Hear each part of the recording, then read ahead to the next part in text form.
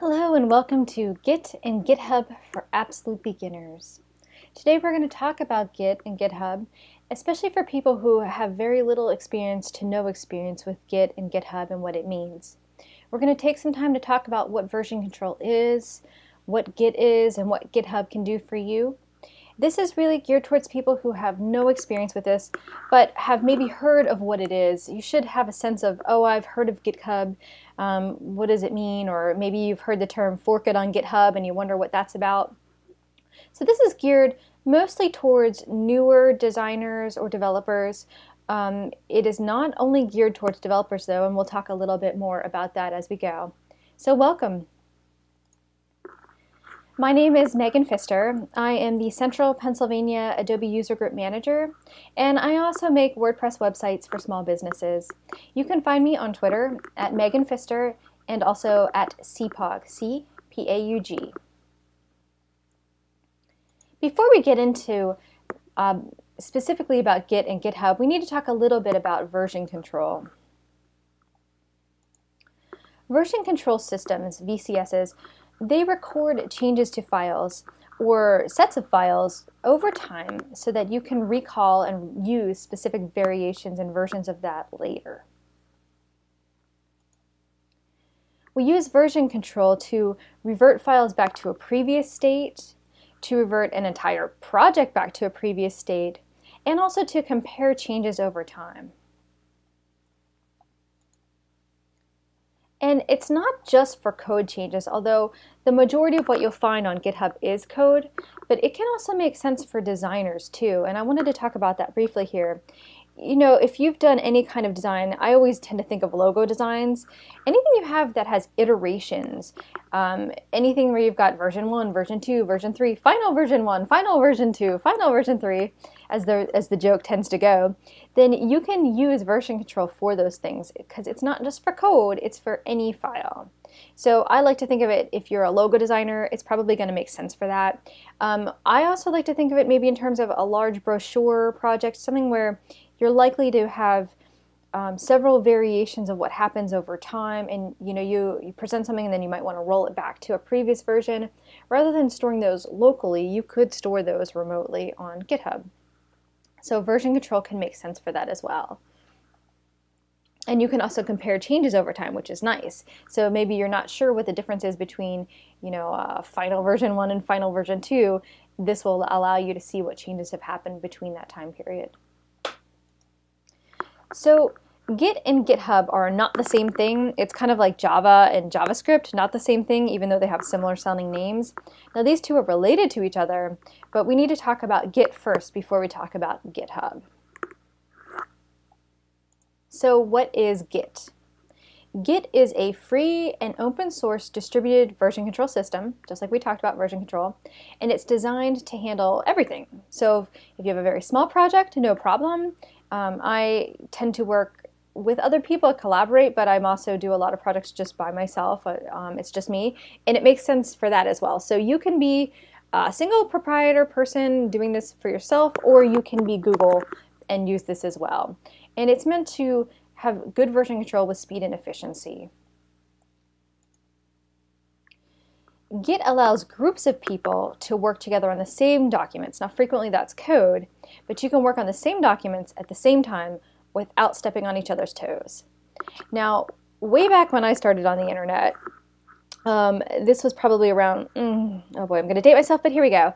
Around 1998, 99, 2000, when I was working on collaborating with other people, you had to essentially yell out in the office, okay, I'm going to be pulling down this file and working on it, and then because what you were doing was you were pulling a file down from FTP, maybe uploading it to a development server after that and testing it, and then pushing it to a live server. But it was always about, is somebody else working on that file, and how do you know somebody else is working on that file? In this case, Git prevents that kind of having to shout out in the office, okay, I'm pulling down file index.ssf or whatever it might happen to be at the time period. It's a lot better, especially if you're working with a remote team. I was fortunate in that the majority of the work that I was doing at that time was within the office, even though, it could have done remotely, it was within the office. And so, you could do the shout out, like who's on what, who's on first. but this is much, much better. And with teams being global and working in different countries and different time zones and all different projects and different pieces of the project, it just makes so much more sense to use something like Git as a variation for that and for a version control handling. So Git handles things a little differently than other version control systems, and there are multiple version control systems. For example, you've probably heard of Subversion, that's one. Git is similar in that it's version control, but what it does is it handles the data kind of like a snapshot. So it tends to view it as snapshots, not differences, more like a certain instance in time. And it's used by a lot of big companies, including Adobe, other companies that use it, Facebook, Google, and I'm sure they have enterprise versions of that. Although, let me back up a second here. Adobe does have some open source stuff, and we'll talk about that in a minute. So every time you commit, which is saving the state of your file in Git, it kind of takes a picture of what your files look like at that moment, and then it stores a reference to that snapshot.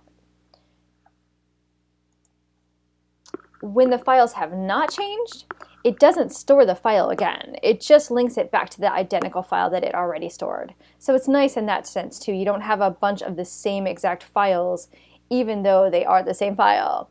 You're not duplicating anything, which is great. So many people use Git using a command line tool or terminal if you're using a Mac. You can also use a graphical user interface too, a GUI. And here's a link that you can use to get to a whole bunch of different GUIs that you can use for Git. It seems like a lot of people who use Git are comfortable using command line or terminal, but I have seen people who are interested in using the user interface. I tend to like the user interface. I'm pretty comfortable using Git from the terminal as well, but I like things represented visually, and for me, having the graphical user interface just works for me visually. I just like it. So whatever works for you. Terminal's probably going to be faster. You know, if you're really comfortable and you've really got the different commands nailed down, it's probably going to be a lot faster. I don't even have to say probably. It will be a lot faster. But for me, I like visual representations of things, and so I find it to be more comfortable. But you can use whatever you want. Now, Git has 3 states that your files are going to be in. They're basically going to reside in either modified, staged, or committed. And we're going to talk about each of these here. Modified means that you have changed the file, but you haven't actually committed it to your database yet. So it's kind of like when you're working on a file on your desktop and you make some changes, and you'll see in a Mac it's like a little star at the top, meaning that you've made changes but you haven't saved this file yet.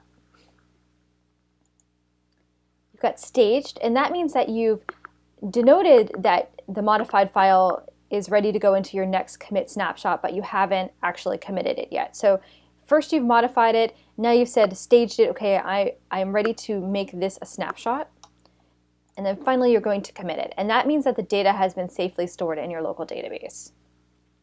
So modified, staged, and committed. And how the Git workflow works is first you modify your files, so you've got your working directory and you're making your changes to them. You stage those files, adding your snapshots to your staging area, and then you do a commit. That takes the files as they were in your staged area and then stores that permanently in your Git directory. In our next video, we're going to talk a little bit more about GitHub terminology.